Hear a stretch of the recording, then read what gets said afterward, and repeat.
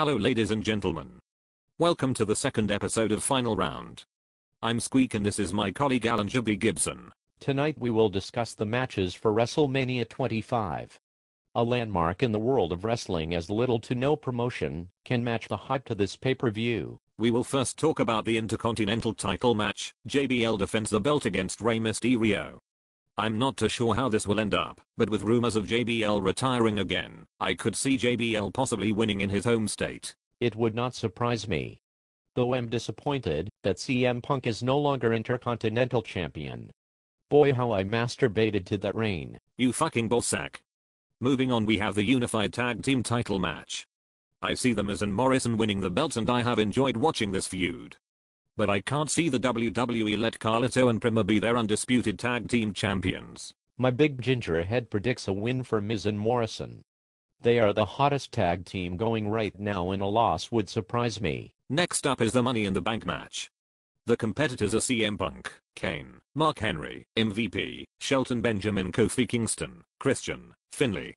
I really feel that this is the worst lineup for Money in the Bank since its creation back at WrestleMania 20. I wish Santino Marella was in this. I really hope this doesn't suck as bad as watching any TNA pay-per-view with Vince Russell booking. I can only see Kane realistically getting the win here. Unlike yourself, I won't be a ginger-biased prick and I see a few maybe taking this one. All ladder matches are entertaining, and I think this match will add more excitement for the pay-per-view. Fuck you, you baldy English teabag and Pratt. The next match is the Extreme Rules match between Jeff and Matt Hardy. This should be a good match with a few high-risk spots and weapons. I have always been a fan of the Hardys and I think this could have potential to be match of the night. While I'm game for this match, I can't help but feel this would be much better if Jeff was still WWE Champion. I feel like Jeff got screwed just like we all did when we watched Alien vs Predator 2. The only logical thing here is a win for Jeff. Hopefully he'll be back in world title contention really soon, though I would like Matt join in the world title mix sooner rather than later. We would talk about 25 Diva Rumble, but I could not care less.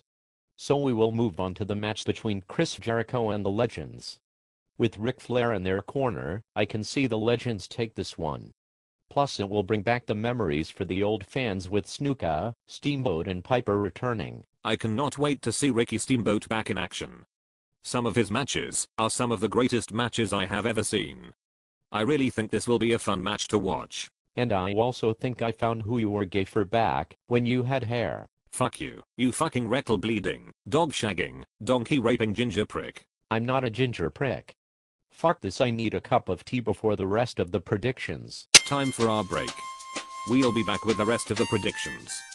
Back soon.